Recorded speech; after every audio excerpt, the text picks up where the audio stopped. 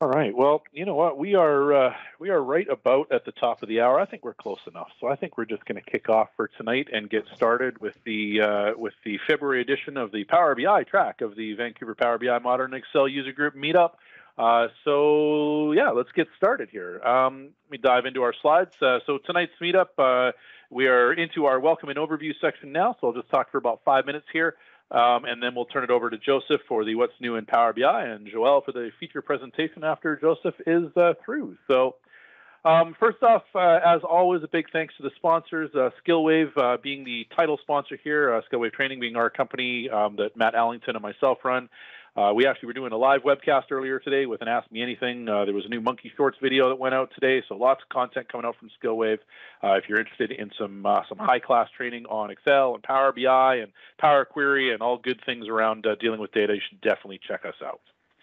Our next meetups that we have coming up, I'm pleased to announce that I've got Bill Jellin, Mr. Excel himself, is going to be here on Thursday, March 3rd, and he's going to be giving us a talk on Excel oddities, curiosities, and mysterious wonders.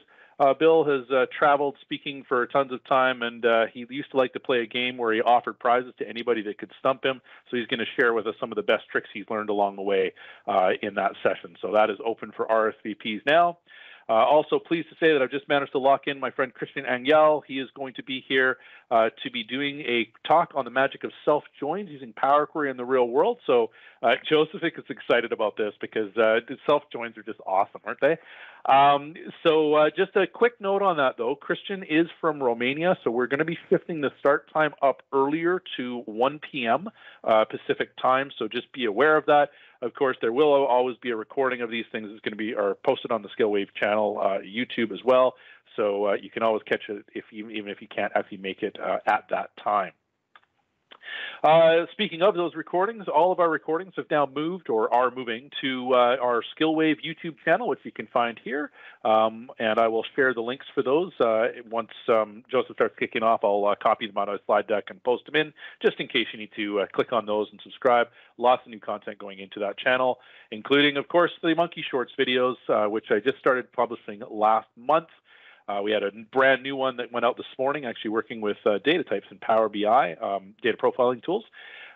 These are all short 3-minute or videos content.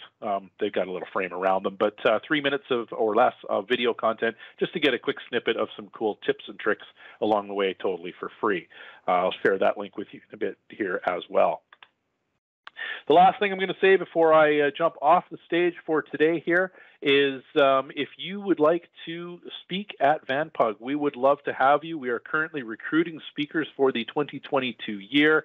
If this sounds like something that you think would be a bit of fun to come and show your favorite Excel or Power BI techniques or Power Automate, Flow, all those kind of different things, as long as it touches on data and fits into the Power Stack somewhere here, we would love to hear about it. So please fill out the survey. I'll drop this link into the chat.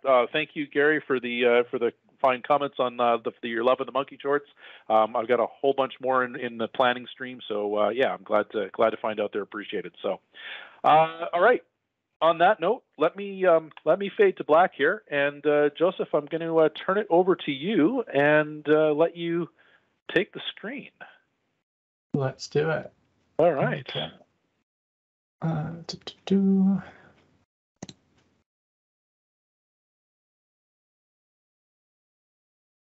All right. I think we're good to go. So perfect. Screen's live. You're good. Perfect. So yeah, well, welcome everyone. February edition of the Vancouver Power BI user group. Just before I get into the what's new in Power BI for this month, which was released, I think Ken said 12 hours ago in the intro. I think he's being a little generous. I think it was closer to 6 hours ago, but that's okay. Just a little bit about me. So my name's Joseph Yeates, and I'm a subject matter expert at the Business Intelligence and Data Analysis program at Corporate Finance Institute. So we're an e-learning company that does training and in person, but mostly virtual training for all tools across sort of business intelligence and data science. So last month, I actually was the feature presenter at the user group, and I presented on Python in Power BI. So up here on my website, feathersanalytics.com, if you go to presentations, Python integration in Power BI. And as Ken said at the beginning, that video is on the SkillWave YouTube channel. So if you missed it, interested in Python and Power BI, be sure to check it out. But with that, we can head to what is new in Power BI for February 2022. So as always, there is a monthly blog post for the release that summarizes all the new features that have come out. So I won't have a chance to get through all of these features today, but I always like bringing attention to this blog post. Just, you know, it's a great resource. There's YouTube videos kind of embedded and links to additional resources as well. So a lot of the new reporting updates for this month have been made generally available. So these features were previously in preview. They've gone through a bit of beta, and now they're generally available within Power BI Desktop. One that I've covered in previous month is the new format pane in Power BI. So it's now on by default, which is fine. You don't have to toggle a little button anymore. We have some additional new data connectivity, so some new connectors for the Power Query editor in Power BI. Some updates in the Power BI service for Power BI goals, some enhancements to our deployment pipelines, and further down. But my favorite feature from this month, and one that I'm probably going to spend the majority of the time going through, just a really quick demonstration of, are the dynamic mQuery parameters, because now they support SQL Server and some more databases and servers that they weren't able to connect with before. So this feature was in preview previously, just with more limited direct query data sources, and now it's been expanded. So that's what we're going to dive into today. Just at the bottom of this section in the blog post, we can see additional resources for documentation or a video demo. So the documentation looks a bit like this. It's a great step-by-step guide to go down to see how we can enable dynamic query parameters. Really easy to follow along. We can see exactly all the different steps we need to do to set that up. And this is a similar process to what I'll be going through today. So if I head back into Power BI, and I'm not sure why that changed screens or monitors on me, but here we go. And if we look at my data model within this report, we can see that my GL trans view has this sort of blue line across the top. And we can see that the storage mode for that is a direct query. So if we want to use dynamic parameters, we need to have a direct query to our data source. We can't be using import mode. And then how I can set this up is if I go into the Power Query editor, we can take a little bit of a closer look at this table. So I'm connecting to a SQL database, and we can see the server and the database name here in the connection string. And in fact, I've written a really basic SQL query to actually pull just a subset of the data from this view. So if I hit the gear icon, we can bring up a little bit more information. So again, we see the server, the database, and I'm just selecting star from our view where our region num is equal to C1. Okay. So if we've used parameters within the Power Query editor before, what we've typically done is that if we're connecting to an SQL source, we can update and modify the parameter from within the Power Query editor itself. So if I go to new parameter here, I can set up a new parameter within Power Query. So it's a Power Query parameter, and we can call it glnum. For type, we can say decimal number, and we'll just put it at 1,000 for now. And so once I've set that up, what I want to do is filter this GL account number column to only return rows where the value of the GL account number is equal to the value currently in the parameter. So I think actually in October-ish, Ken had a full presentation on parameters and different objects within Power Query. Would really recommend that you check that out on YouTube. I'm not going to have time to get into a really deep dive around parameters now. But what this allows us to do is have some variable content from within the Power Query editor. So rather than write a SQL parameter and have variable content there, I can do it from within the Power Query editor. So I can update our connection string here to say, rather than just where region num is equal to C1, and that's actually hard coded in that connection to my database, I can update it to say where GL account num is equal to, and then I just need to reference this GL num parameter that I've created. And let me finish typing in. We'll have to change it to text, because right now my parameter is a decimal number, but to be part of the connection string, we have to convert that decimal number to text. So I'm going to take my GL num parameter, change it to text, and then add this like that. So now we have where our GL account number from our view is equal to our GL num parameter here. Let's have an uppercase L. And then we're still leaving where region num is equal to C1. And once I commit that, we can see that we have a GL account num only for 1,000. So OK, great. Let's close and load that. So all of this we've been able to do previously. This isn't anything new in Power Query. But what dynamic parameters now allow us to do is to be able to update that Power Query parameter, which impacts the data we're bringing in from our data source, directly in our dashboard. So what I need to do to set this up is, if I go to the data view, I'm going to create a new table like this, and we'll use the generate series function. And I want to bring in or create a table of values that start at 1,000, because that's the first GL number, goes up to 9,900, and we want to go up by hundreds. So I should have a table that looks like this. We can see 1,000, 1,100, 1,200, and so on and so forth. So if I go back to my model view, I can look at my new table that I've generated. And if I click on this value column, which is the only column from that table, under advanced, we now have this option to bind to parameter. So I can decide to bind this to GL number like that. And then as soon as I've set that from the drop-down menu, we can see that the icon next to value has changed. It's now this parameter value. So if I go back to my dashboard on this page here, and we're just refreshing my card visual. We can see that we're only returning one GL account for 1,000, which is what I've set in the Power Query editor, and returning some information, so like our GL account name and our GL tran amount.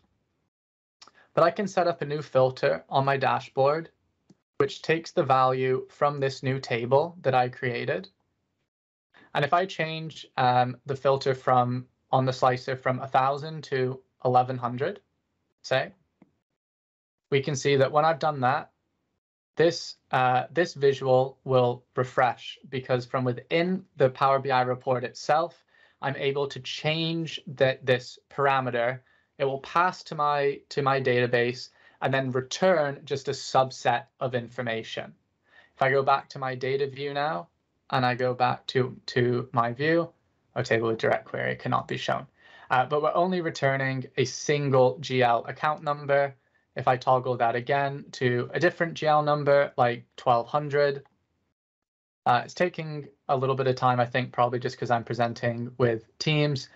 But now we're able to interactively and dynamically connect to our data source, define within the dashboard only a subset of data that we want to return using this direct query connection. And this can help make our report perform better. We can help optimize some of the performance with our report, because instead of bringing data and GL transactions for all of our GL account numbers, we can actually just determine directly within the report itself, only return these rows from the view, and that will help speed up our reporting a little bit.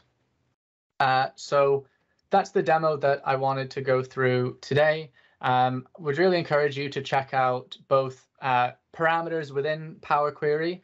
As I said, I know we've had a presentation on parameters for the user group in some previous months, so they'll be up on YouTube. And definitely check out dynamic M parameters in Power BI.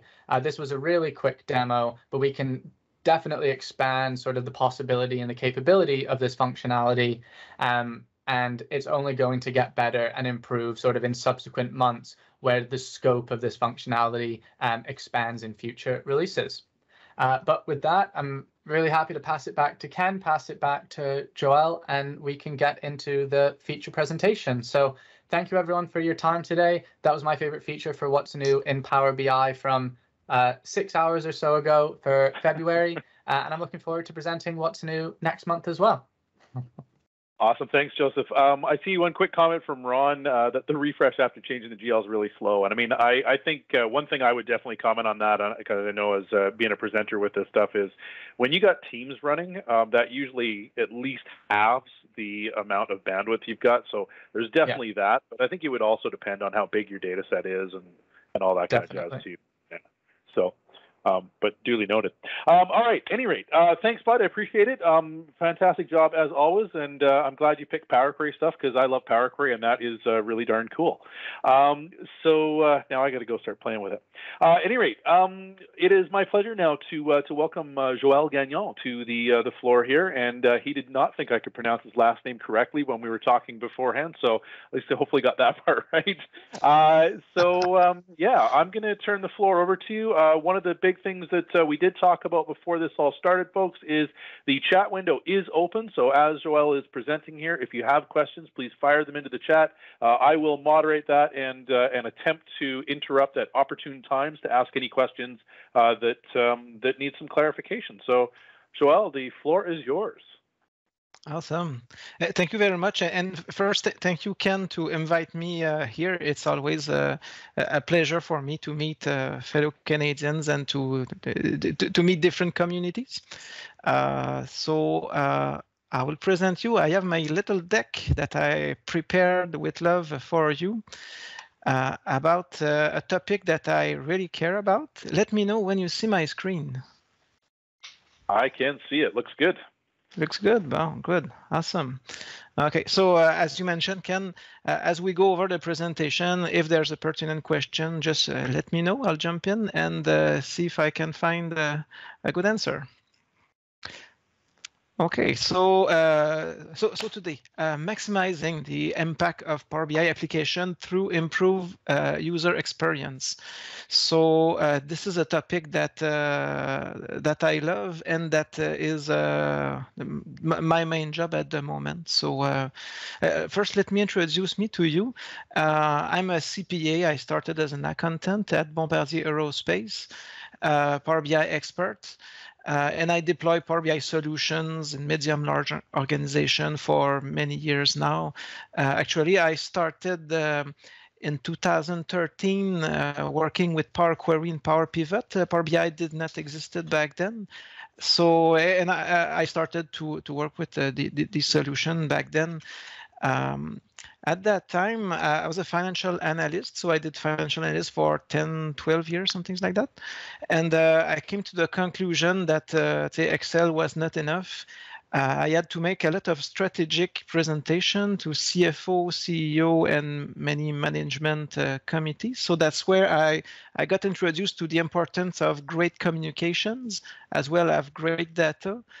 And so I became a Power BI developer. Yeah, so that's where it started. I'm currently working in on a consulting contract at Desjardins Power BI Excellence Center. On a monthly basis, I meet hundreds of developers, and I have to provide advices on whatever they do. And user experience is something that is recurring. So that's something that I always enjoy discussing of, and that's the kind of advice I provide most of the time. So slide number 2. First, I just wanted to mention that the mastering of technical aspect of Power BI does not ensure success of applications. You may have great security, you may have a great data set, your queries may be super long and everything in the background might be great, but in the end, your report may be very bad. I'll show you some common shortcomings. The overall topic of a page may be unclear. Many items add little or no value, and the important information is not always obvious. So that's 3 shortcomings, that 3 little things that I mentioned here. And I'll also put the emphasis on the image. The image is somebody who tried to sell his Power BI developer service. And this is the demonstration he put on the community website. So what we see is that the overall topic of this page is not clear. We have to go back to the page 1 or even to the community web page to understand what it is about. The page is filled with filters or blanks, so this adds little, no value at all. And what is important in this page, we understand that it is these little boxes, cards there, but what is important is not that clear. So even if the data is awesome, the security is great, even of all this, then this is still a bad report. So even if the technical is good, the report is bad. Next slide. I did some research, and most Power BI developers are unfamiliar with the concept of user experience. It may have to do with the way we are trained, our background. Some of us come from an IT background, which prefer techie stuff over simple and the user experience. Some other people may come from the business side, and those person tends to be just excited by all the functionality possible. At the same time, I did my little analysis, and I went through every week. I went over. I listened to hours of vlog, and I read tons of blogs on Power BI, and my conclusion is that there is almost no material dedicated to user experience in Power BI.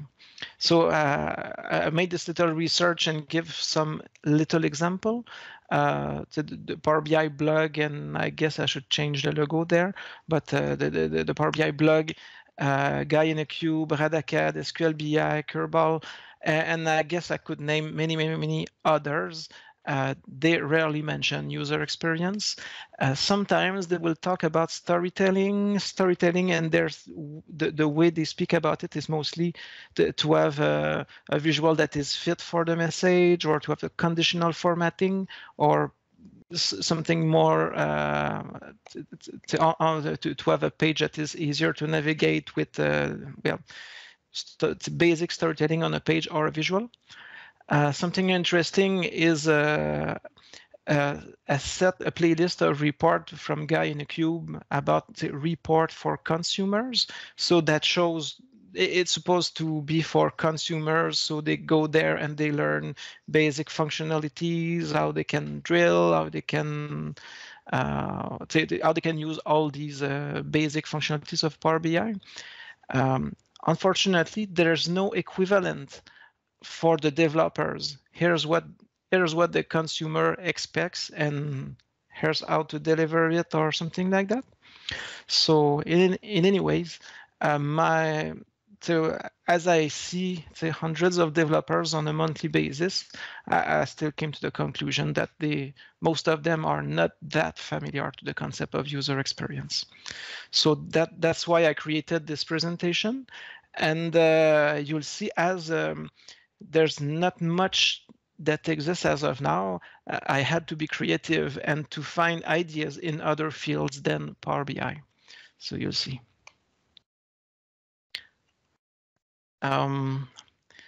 User experience. Why am I talking about that? Because it is important. It is a key success factor.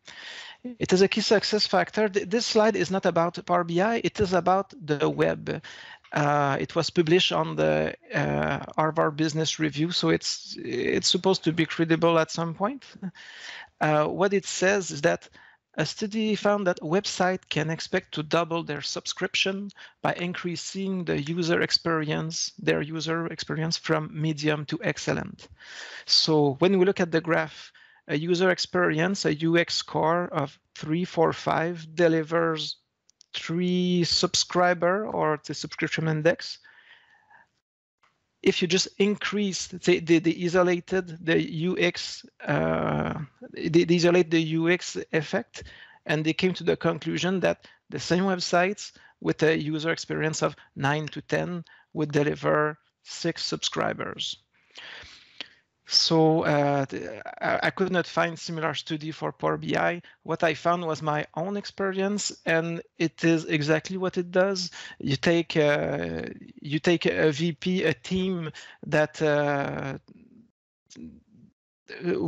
you take a team where the developers are not fully aware of user experience. You just change the way they work, they change the way they deliver, you change what they deliver in the end, and yes, it certainly doubled the quantity of unique views on their report. This is my experience.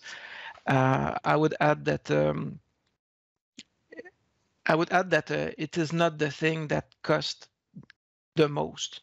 So the return on investment is quite intense in this situation. So it is a key success factor. It is important, and that's why I'm doing this presentation. User experience is a vast subject. I won't get deep into all the subjects. The one I'm the most interested in is usability. Usability is how to create reports and pages and app and dashboards that are easy to read and that are easy and pleasant to read. This is what we are looking for, how to make it simple, easy, pleasant. So I had to find the 5 components of usability. I found this information. This model was for the web. So when you design a web page, those are pretty common vocabulary and models that they use to test their website. So starting from there, I say, well, why not to do it with Power BI too? And it makes some sense, as Power BI is also a website, and people come from everybody has their experience with all the websites on earth. They come to Power BI. Should it really does it really has to be different? Not necessarily. So they start with what they learn elsewhere, and they come in Power BI, and so this is their background. Anyway, 5 components of usability. So there is 5 components, and the 5 components, as we'll see, are the. I will have a page for each of them and provide some example. How does it work in Power BI? So first, learnability. How easy it is for users to accomplish basic tasks for the first time they encounter the design. So learnability. Efficiency. Once users have learned the design, how quickly can they perform tasks? Memorability, a new word for me. When users return to the design after a period of not working, not using it, how easily can they reestablish proficiency? Error, how many errors do user make? How severe are these errors, and how easily can they recover from the errors? And finally, the satisfaction, how pleasant is it to use the design? So this is the 5 component of usability. This is what they do for the websites, and that's what I propose to see how can we use this, model and knowledge in Power BI. So that's it. Let's go. Number 1, learnability. Mutually exclusive and collectively exhaustive content makes your app easy to learn. This concept of the messy, mutually exclusive, collectively exhaustive, this is usually it's used for PowerPoint presentation, but it fit very well with Power BI too. What it means. Let's start with collectively exhaustive content. You take in your company, you take an homogeneous group, and my example is about the CEO. Okay, the CEO and close team. You take the CEO and you try to put all the content that those person needs for their work in the same application. So what does a CEO needs to do? Needs to do his work. He needs, well, financial report, opportunity report, operational reports. And finally, as this is a lot of data, a lot of stuff, let's create a dashboard for that person. And yeah, I propose business unit too. So collectively exhaustive, when the CEO asks himself, where do I go to get these crazy reports and to know if things going well? That's easy. There's only one place. Everything is there. So you can also add your Excel file. You can create some URL to everywhere else. So the idea is use the application as a portal. This is a place where you may start your day because everything is there. So this is the collectively exhaustive thing. Now the mutually exclusive. Mutually exclusive means that every report has one subject and every page has one and only one subject, and you specialize that page to do only one thing. I often see people trying to mix and match different measures from different perspectives and to mix everything in a page, in a report page that they call a dashboard. The results is never good. What I recommend is always to, on each page should have one subject and to explain and to fully explain this subject in a single page. So if I take my financial report, actual versus budgeted, well, whatever you need to know about actual versus budgeted is there. So drill your visual, filter the visual, everything has to be there. And let's not mix that with last year, the forecast, or even the leads and waste and capacity versus sales. One page, one subject, and let's make that topic great in this page. If when you need a place to mix visual from different perspective, from different report, I recommend to use a dashboard for sure. So this is the thing. So mutually exclusive mean one thing does, every page does answer only one question, every report only answer only one set of answer, and let's not mix things over. So yeah, so this is I often see I often see with my clients that they have one report for one application, and that's a super report. Let's say it's an HR report, so everybody in the company should come into that report and to see and to get their report and to get their information. So one report, one application. At the end of the day, you have to you need access to, let's say, 10, 20 application to get all your information. This may be easy for analysts, but for management persons, that's just too long. That's just too many clicks. That's too many places to look at. Yeah, so that's the benefit of having everything at the same place. Okay. Second, efficiency. Applying storytelling techniques to app make the navigation more efficient. Again, on this one, I could not find any documentation about Power BI, so I had to find information somewhere else. Movies and theater use the 3-act structure, so it's in the source. So what it does is we have a 3-act structure for a play or for a movie, and I give you an example of a very efficient storytelling technique applied to an app. Act number 1, the manager open Power BI. He goes into the dashboard. So this is the Act 1.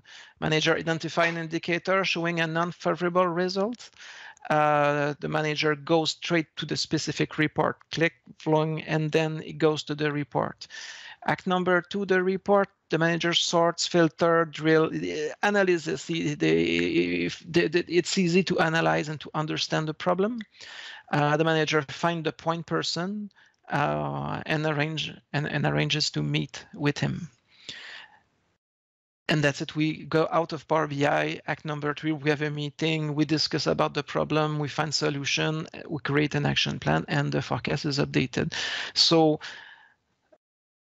we have to count the quantity of click the person have to do in order to reach, to complete this story.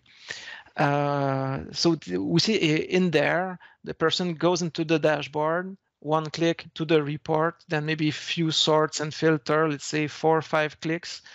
We may have to drill through another page, so let's say 6 click, and then you know who's the owner of the problem and what is the problem, and some clues on the some clues on to what happened and what should be done.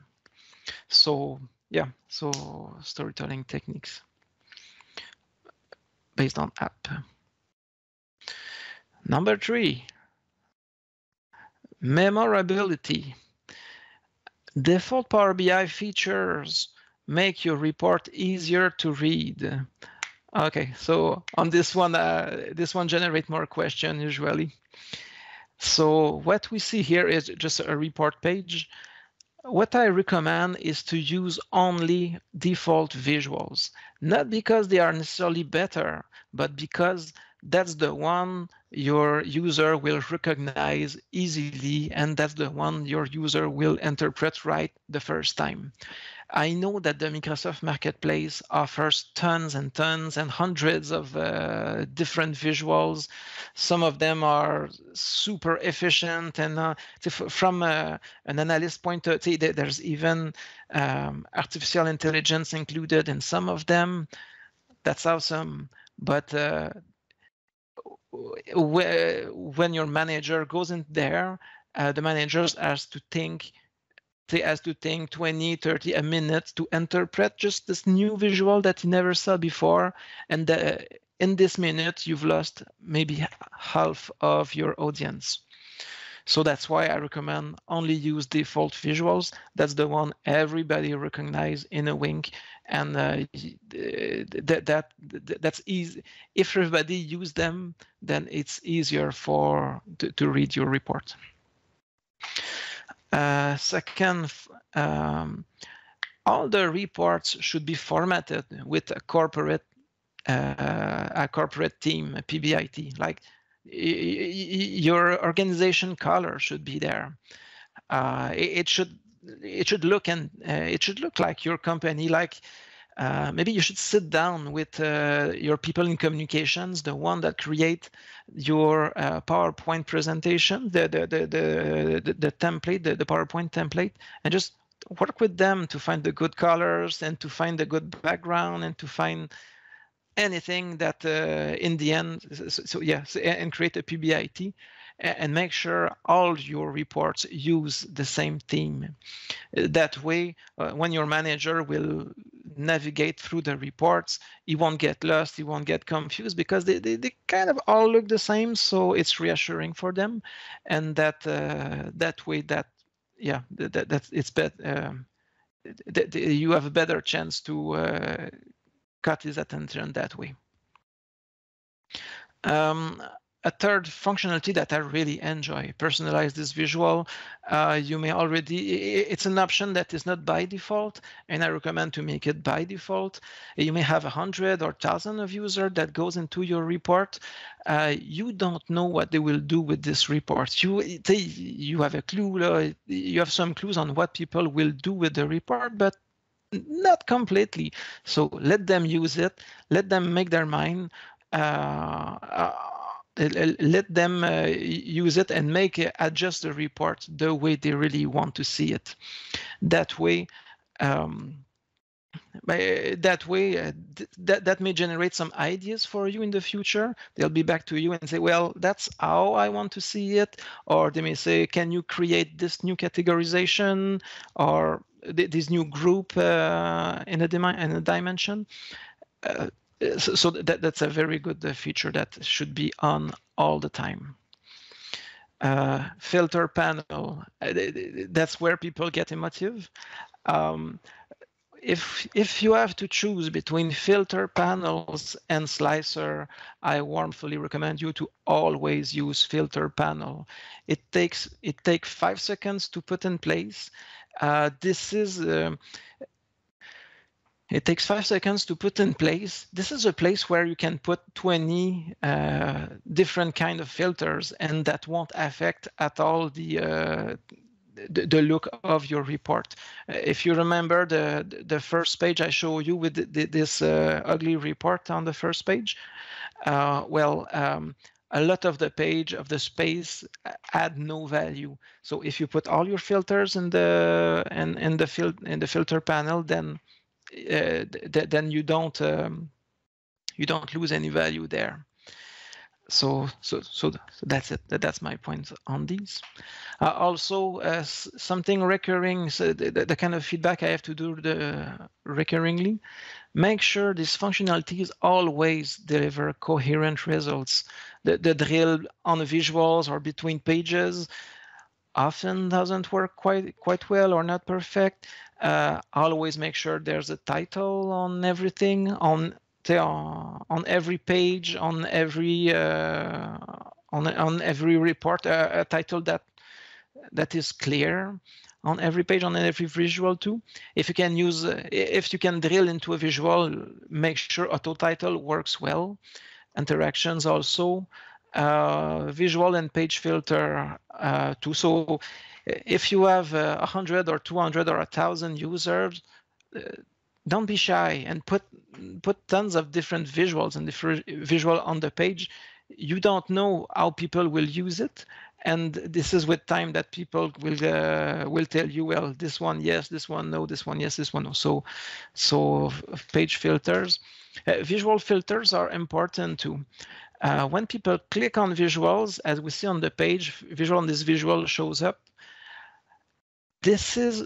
I would hide them all the time, just because put yourself in the place of a manager. You open a report, and wherever you click, you have different set of filter, and then you get lost, and that's quite sad. So I would recommend to always hide the visual filters, because they don't have that much value. You can use the filter on the page and to have the same results, and they may create some confusion, as some visuals are filtered in a certain way, others not, and people just forget that they can reset the default filters on the page.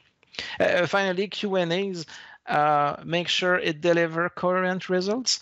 If somebody in the audience has ever achieved that, then let me know, because I need to see that, and then I need to give you a beer or something, because I'm dreaming of this functionality, but I just never achieved it. Anyway. So next page. Joël, before you move on to the next page, we've actually got a question, I think, that actually came for the previous page. If you go back to your 3-act thing here, Ron S. was asking, are you suggesting that the drill down on the dashboard will actually help identify the person that's responsible for the meeting at the end of the day? How do you accomplish that? Okay, let's say let's go back to the story. The manager has different business unit. On the dashboard, you see that an indicator sales is going down. So you click on it on the report. The manager has the ability to filter, to drill, and to find that a specific business unit is under pressure or the results are lower than expected. So the answer may be in the data, a field that is dropped in the report that identify that person, or it could be that this business unit belongs to this person, and that's where we called it. Am I answered? Yeah. Okay. I think so. I mean, I think I guess the question I'm thinking, if I'm paraphrasing Ron correctly, is really about. I mean, do you expect the thing to kick back a result that says, "Go call Mary because Mary's responsible for this," or do you more expect them to say, "Hey, look, you know what? I know that Mary is responsible for business, for this particular business unit because I've been working at the company long enough, but this looks like her issue, so I'm going to go talk to her." And I would suggest it's probably more of the latter rather than kicking out an actual printed piece that says this is, this problem goes to this person. Is my guess. Yeah, sure. I tend to think that at the end of the day, say when you're done looking at the report, you need an action that has to do at some time. So at some point in your navigation, in your story, you have to identify somebody. So I know it's always sensible, and people are always surprised when I just drop in the name of the managers or dropping the name of. But it has to be done. So at the end, if we don't identify a problem, identify who's the owner of the action plan, then nothing happens. So it has to be there somewhere. Otherwise, we don't add much value. So we have a better knowledge, but better knowledge worth nothing if there's no action plan. Yeah, fair enough. Ron, does that answer? So, okay, so as Cindy says, drilling down into the business unit or person to add transparency to it. So I think that's probably a fair comment. Does that answer the question for you, Ron? Yeah. Okay, perfect.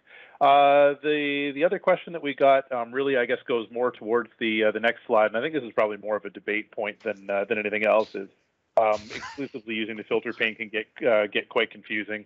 I would say myself personally, I love the cross filtering of visuals. I'm not a huge fan of the filter pane, but I guess it kind of depends on what the purpose is of the story and your own philosophy on some of these things. But I mean, do you have more thoughts or comments on that? You prefer the filter pane rather than cross filtering?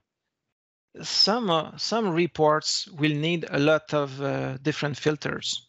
Some other reports won't need that many, say 1, 2, or 3, and it's enough. So I was often put in that situation where if you want to standardize the experience of your user, you will not be able to put, say, 20 slicers in the page, as we saw at, say, slide number 3. So if you're not to put 20 slicers on the page, and if you want to standardize the experience, then the filter panel is your only option. So yeah, so that's why it is my preference. Fair enough. Awesome. One last comment just before we move on here, and this is just a general comment from Pranam, which I think sort of kind of underscores what you're talking about here with this whole thing. Power BI, according to from what Pranam says, I think Power BI is marketed to most end users as a Microsoft Excel report for data rather than interactive PowerPoint for data from a data viz perspective, and I would generally have to agree with that. I mean, it's I think there's a different set of skills here that are needed in order to present this stuff properly. which is why we're having this conversation in the first place today, isn't it? Exact. Awesome. I think that's it for now. So. Okay, perfect. Perfect. Thanks for the comments, though. It's almost 10 p.m. and I blow my content, but it's good to have feedback, so do not hesitate. So, okay, here, number 4, errors. I got some tricks to reduce the quantity of errors. The first one, column and measure description reduce the risk of errors for the report authors. So we put ourselves in a situation where imagine there's a golden data set and many users wants to create some new reports based on this golden data set. If you don't take the time to add a description to all your fields and all your measures, or your columns and measures, then the report author will have to guess what is included in there. So that's why in this example, I have a set of measures. One is scenario 1 that is picked right here. So scenario 1, and I just copy paste my DAX in there. So I may add some other text and say, well, this scenario is used in that report or whatever. But in the end, what is the most important for a measure is to know what is included in there. So somebody who uses scenario 1 to create a new report will know that if as one value, okay, it has to be one value of something, and otherwise it won't show up. So yeah, so add your description if you do a golden data set. I think that's not common, and that's very useful to reduce the quantity of errors. Two other ideas that I always try to put in place. I will start with the second. You may share a pre-formatted Analyze in Excel template in the navigation bar of your Power BI application. So you're in the Power BI application, and if people wants to work with Excel, that's fine. But instead of starting from scratch, connecting to the data model, and then try to find some explicit measures and to find to add some dimension. So create a pre-formatted Analyze in Excel template where you have each tab may be one fact table with the main measure, and you add some columns, some dimensions in there. So that way, when people go in to use your template, they always know what should be the total of the page, because it's a template and it's validated. So that really helps. And this also helps for the performance, as you don't start your report with a star kind of query. And finally, a help button. I don't have example right there, but you may have a help page or a help button. You click on it and it tells you, say, for the new users, well, you can interact and you can filters and you can drill your report. So that may help to reduce the risk of errors. Okay. Next, satisfaction. This is my fifth thing, my fifth usability component. So collecting feedback in the application helps identify issues and opportunities. So what I like to do in my application is to add the Microsoft Forms. Did you find the information you need to do your work? And they say yes or no. Was it simple and pleasant to find your information? Yes or no? And what is missing to this application to be exceptional? And you collect that kind of feedback. That brings me to this idea. 2 points to that we are never done improving our Power BI reports and applications. There will always be some new comments and some people who wants to do something they automatize even more of their work. They want to stop using Excel, so so they may need some more information in the data set or in a new report. So the waterfall approach, when you do some Power BI reports, works up to a point, because you need some resources to continue the improvement and evolution of your reports and application. So it won't be perfect the day one. Whatever the quantity of money you put in, you have to think about it. It's not a sprint, it's more like a marathon thing where it's continuous improvement. So Microsoft Form works. I just found that the URI mail to, instead of HTTP 2 point, mail to works too. So so that way it's in the navigation bar. People click on email us, boom, and that generates an email, and you may pre-format the title and the content of the email. So like send us some ID, they click on it in Vlong, Outlook open, and it is ready to send feedback. So that's it. We are already, so that's it for the 5 components of user experience. And now the next slide is to put that into action. So how do we say those are all great ideas, but how to put that into action? The first thing to do is to create a checklist to test your reports before they go live. I won't do it for you, but in this presentation, I think I have 25 advices that I provided that you can already put into your checklist.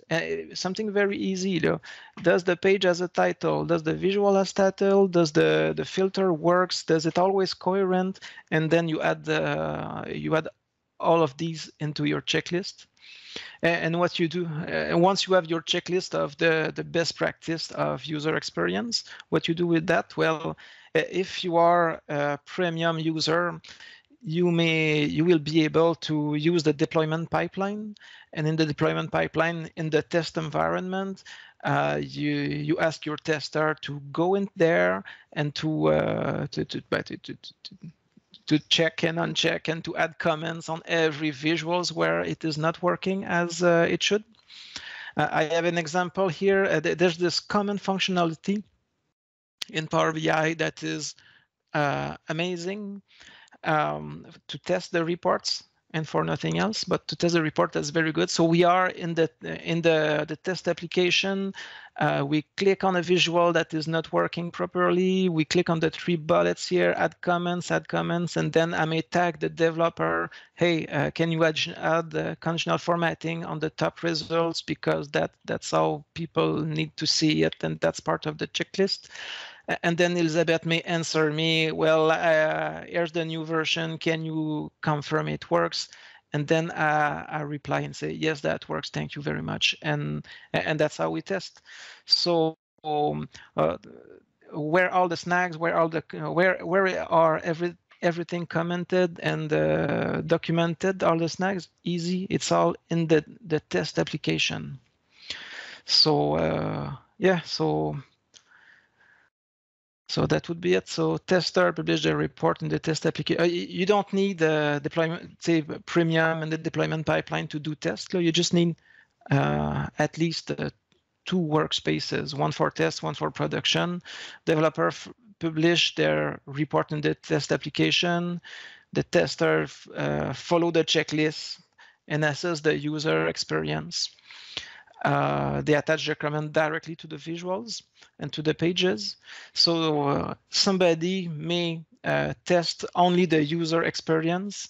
Somebody else may check the numbers. Is the total is good? And somebody from business may do that. So the 2 tester is not too much to have a great report. And once all the issues have been corrected, then the administrator deploy the report in the production application. So when there are hundreds of users, it's better when the developer don't publish themselves the report into production. It's good to have administrator to do that. So just somebody else, the administrator goes into the test application, he look at all the message thread and says, has all the snag been resolved? Yes, okay, so we are ready to publish into production. So that's how we do it. So yeah, so that was kind of the presentation. 10 o'clock. All right. So Ron's made a comment. He says, personally, I got used to working with at least 3 environments: development, test, and production. That doesn't sound like overkill to me at all. I mean, we see the same thing happen in lots of different worlds, I think, as well. So yeah, that makes sense. Other questions, folks, from at all for Joël here? We got some hand clapping emojis. That doesn't seem like a question so much, but that's good. All right, Gary said, Edward Tufte has written several books on displaying numeric data. His first book, The Visual Display of Quantitative Information, is a Bible. Yeah, Tufte's got some awesome stuff out there. Definitely agree. The first bad example of the Power BI report was so typically Canadian. It had a mix of English and French on it. Really? I didn't know that. But it didn't say sorry on it anywhere, did it? Because it can't be Canadian, but it says sorry somewhere. Maybe that happens if you click a button and something doesn't work. So exactly. That's funny. I didn't actually notice that, but that's hilarious.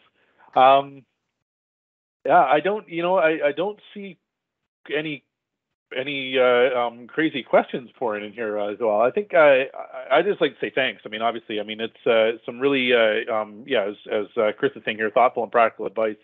I know personally from coming from an Excel reporting background, I mean, this is a lot of stuff that I think about when I'm building Excel reports, but I would definitely agree. I mean, when I'm moving over to Power BI, people don't seem to apply a discipline to it. It's about stuffing as much into a page as they possibly can without a clear visual or visualization of what their end story is and how they're trying to get the message across to the user. So it's nice to see some information put together on how to go through and actually, deal with that better.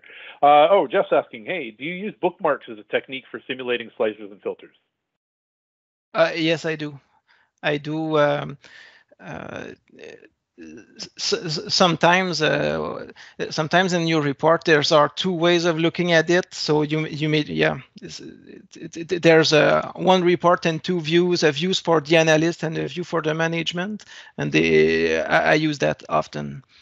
Many different kind of user. If you are an analyst from that business unit, you click on it and this adjusts all the visuals on your page. If you come from the finance department, you click on it and this adjusts the filters too. So yes, I would use it always. Awesome. Ron's asking if you can add some links to the various resources mentioned at the start. If I recall correctly, you've cited a bunch of the links in all of your individual slides that you actually put as well. Are we able to get a copy of the slide deck to share for the folks? Yeah, sure. Awesome. Ron, are those the links you were actually looking for, or is there other ones specifically that you're after?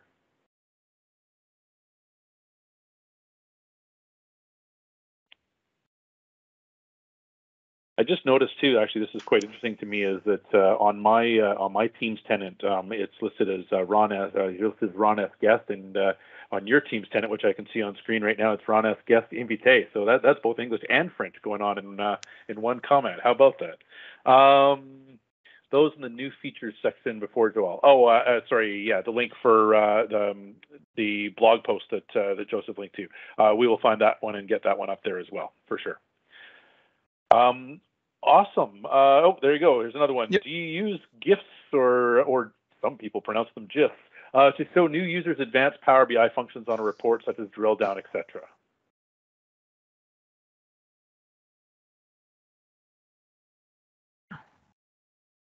Yes. In my fourth slide, to reduce the risk of errors, I put that in the risk of error, but yes, a help button. They click on it, an image appears with various print screen and some decision on how to drill, how to filters, how to say for the people that just started with Power BI, they don't know about the interactions. They don't know they can click control and that makes better interactions. They don't know how to drill. So it has to be taught to them at some point. So it could be an additional page at the end of your application. It could be, or it could be on few key pages where you have a help button. You click on it, and following you have some a help visuals that shows up. So yes, Awesome. I would put Cool. that as important. I've actually never thought of putting one of those into a report. That's interesting. There you go. Learn stuff too. So, great. Well, you know what? I'm thinking it doesn't look like there's any more questions coming in, Joël. So I think what we'll do is we'll shut down for the evening here, and being that it's already 10 o'clock in Montreal, you're probably looking forward to taking the evening off and relaxing a bit now. So thanks once again for coming out and doing this. Some great stuff there for people to think about. It's been fantastic having you on the show, and hopefully we'll be able to get you back again in future.